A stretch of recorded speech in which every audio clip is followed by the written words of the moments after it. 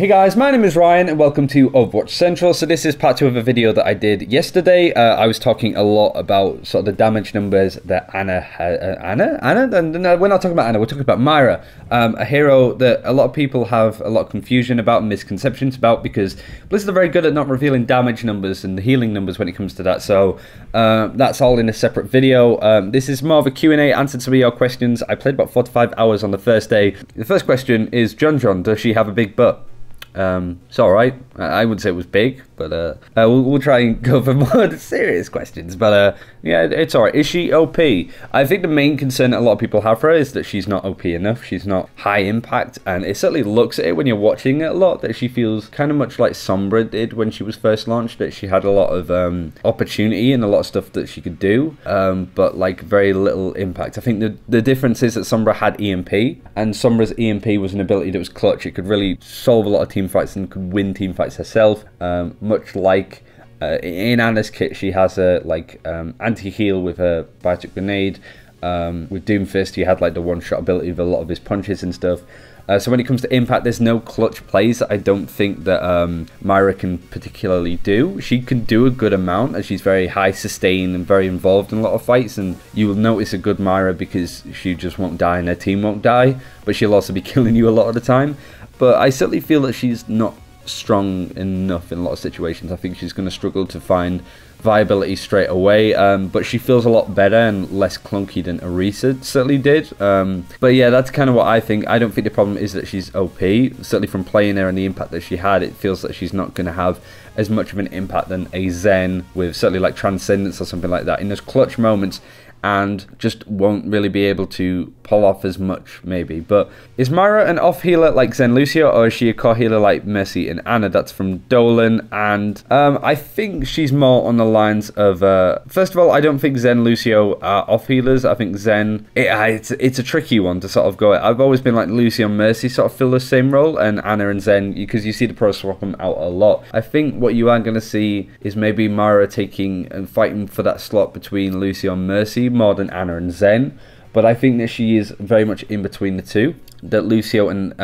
Mercy are kind of the main healers that can do a lot of healing without having to dedicate too many resources and mechanical skill to it. And I don't mean that in a negative way. I mean that in that Anna and Zen need to keep on top of what healing they can do, whereas with Lucio and Mercy, it's keeping with your team and making sure that you're getting the healing that they get. I think MOIRA finds a really nice balance between the two, between being able to get out some fairly straightforward healing with her orbs and just like left clicking and tracking on people, but there is a little bit more mechanical skill when it comes to game sense and knowing there's opportunities where you should be using damage orbs instead of healing ones, and when you should be being really aggressive to do damage, and when you should be sort of sitting back and looking after your team. The main difference between other supports as well is that she has very high mobility with her sort of her shift ability.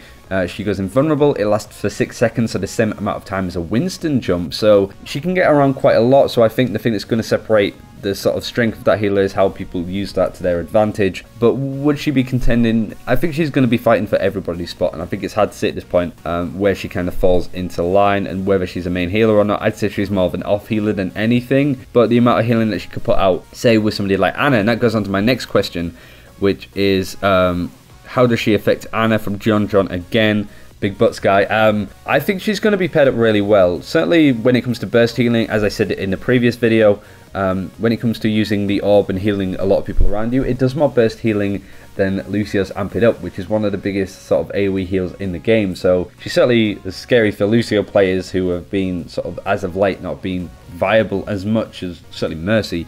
But like if you throw a biotic grenade down on that, you do a hell of a lot of burst healing. And also I said in the previous video, I'd like to see a nano boosted ultimate from MOIRA. I can't remember the name of it off the top of my head, but like just the amount of healing and damage that I can do and how much sustain that you would have. And I can't wait for the names of that ability. Certainly I just want it to be the Kamehameha. I remember saying that yesterday as well, that it'd just be a really cool name for the ability because it's just a strong blue beam, I suppose.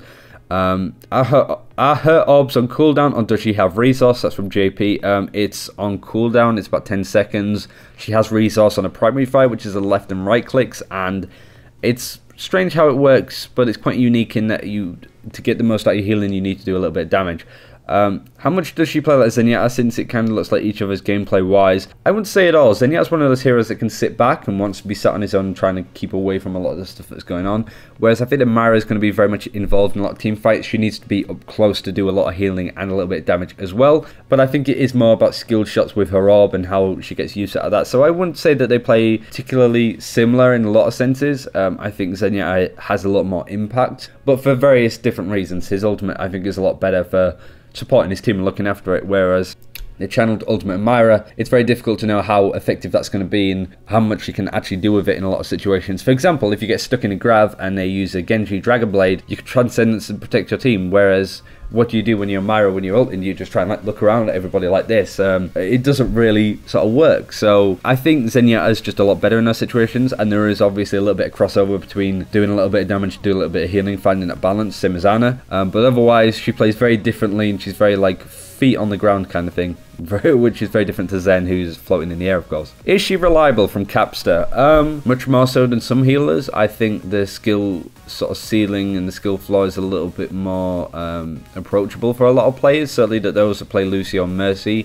For me especially, I don't like picking up Ana because I'm not mechanically as good to sort of nail some of the shots, especially from a longer distance. But if you have decent tracking, if you play a lot of Zarya or you play a lot of Mei and Winston, that kind of thing, and have a good idea how to fight and engage in certain situations and have good position up close, much like a Reap and a Roadhog as well, I think you will succeed on this. It plays a lot different to a lot of supports that are in the game, and that's what I mean where she fits that niche quite nicely. She's going to be very close to the fight in a lot of the time, and I think she is pretty reliable a lot of the time, but again, because she hasn't got stuff like Transcendence or something that's as clutch as like an anti-grenade with Ana, she suffers a little bit there as well, that she hasn't got a oh shit button that she can change a fight like that. It just doesn't really work like that. She's very consistent and just doesn't have those oh shit moments, I suppose. Do you think she will be meta? This is difficult. I think people are going to play regardless, and that's not necessarily a bad thing. People have wanted to have a feeling of impact with supports, and unfortunately, I don't think MOIRA quite cuts that. However, if it gets people playing supports more because there's a new hero to play in the support category,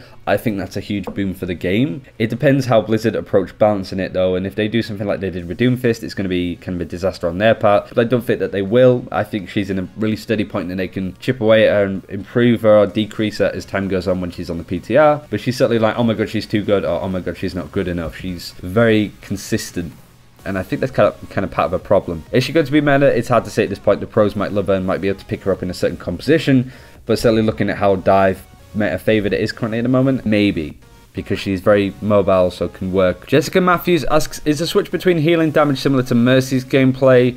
I think it's a lot more harder to gauge it. You need to sort of find a balance, because Mercy is essentially when you're not doing any healing, you should be damage boosting, whereas with MOIRA, to get the most out of your healing, you need to be constantly doing damage as well. So you need to plan ahead for a lot of team fights, make sure that you've got as much resource available as you possibly can. So I don't think it plays very similarly. You just need to have a little bit more of foresight of how the fight is going to go. So I think Mercy players are going to succeed a lot on her as well, because they know what people they should be rezzing and how they should be approaching certain team fights and how to essentially not get killed at the start of one. So I think MOIRA players are going to have a lot more in common with Mercy players for that reason, more than the fact that you switch from damage to healing a lot more. It's very similar to how old Ana used to work, and maybe new Ana because her damage has been boosted, where you can do a little bit of healing, but you can also throw out a little bit more damage. But there's a lot more emphasis on that for MOIRA, because you have that resource that, you know, declines very quickly, recharges very slowly, unless you are doing damage. And when it comes to healing yourself, you need to do a bit of damage as well. So it's very feast off famine, I suppose. But also Shana put is she another no aim trash hero?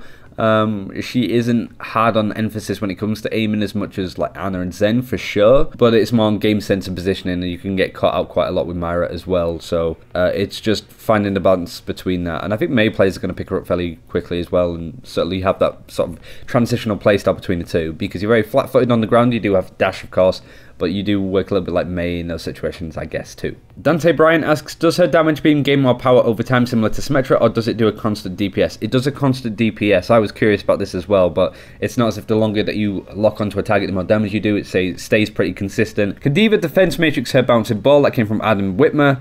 She can. That's a projectile, so she can't eat it, but she can't eat anything else as far as I'm aware. No, she can. She can't eat the ultimate. She can't eat the left or right click because they're not projectiles. So yeah, she can eat the orb still will, and Genji can reflect them as well. I also asked questions on my own personal Twitter. I just wanted to highlight it because I said, like, oh, I'm playing MOIRA now, let me know if you have any questions. And Seb Batten, which is Numlocked pro player, was wondering why I wasn't watching Team UK at the World Cup. So I feel a bit bad about that, but I didn't turn up, but it certainly sounds like Team UK didn't turn up either. Rosilla Sanders asked me, how do you like her? I like her quite a lot. I fits my playstyle quite well, I guess, and she feels very impact and stuff. Also, Waspert, good friend of ours, asked about skins. There was a few concept skins given out in the like what's next panel, but that will be, I don't even think that's going to be on the PTR anytime soon. That's going to sort of come into the game later on, so no real skins, I suppose. Sarah asked, is the butt nice? A lot of people are talking about her butt, which is quite interesting. Exactly how Irish is she? I didn't know she was Irish until somebody pointed it out to me, but certainly watching the origin story you get a glimpse of the accent, but it's not a very strong one, I suppose. When will we see her live / on the PTR with Low Fat Ham? Going from sort of previous experience, we should see MOIRA on the PTR on Tuesday, so very close. But we are going to see Blizzcon or Blizzard World, as they've actually called it, around the time that Oasis came out last year, so probably on the PTR early December, out in a live game 2018, like January, like 2 weeks into January. So Hannah Nichols asked, the heal orb thing she shoots at, does that stay suspended and heal around for a certain time, or does the damage orb track enemies? So it doesn't track enemies as such, it just slows down to a point where if you fire it and there's no target there, it will go fairly quickly or bounce off walls like crazy or bounce off the floor and go into the air, which is very annoying that that happens. But either when the DPS one latches onto an enemy or whether the healing one latches onto somebody that actually needs healing, it will bounce around and then just slow down, and it feels really good in those senses. And there's nothing better than you're going to run into a choke and you have a Lucio and you have all of these heroes that want to get in close, and you just fire a damage orb and you see it doing a little bit of sort of ticking damage away, and you just jump on everyone. Or the same with healing orb, where you just see that your team are taking a lot of damage and you're like far away from the fight, so you fire the orb, it goes fairly quickly and it latches onto them, and then you can just left click them to your heart's content and stuff like that. I had to play the game and I was playing on MOIRA as well, and it's a really it feels really good because you start using her orbs and a left click and a right click, and you use all of your abilities essentially in like a really good play. So much like the old Doomfist, it felt really fluid, really dynamic, and I hope that they can keep that aspect of MOIRA, because I think that's the thing that makes her really fun to play.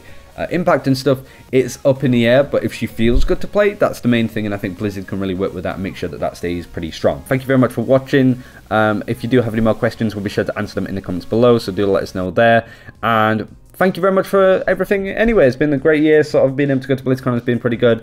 This will probably be one of the latter videos. We do have a special video going out as well with Blizzcon, so do look out for that one, and until next time, take care. We'll see you then.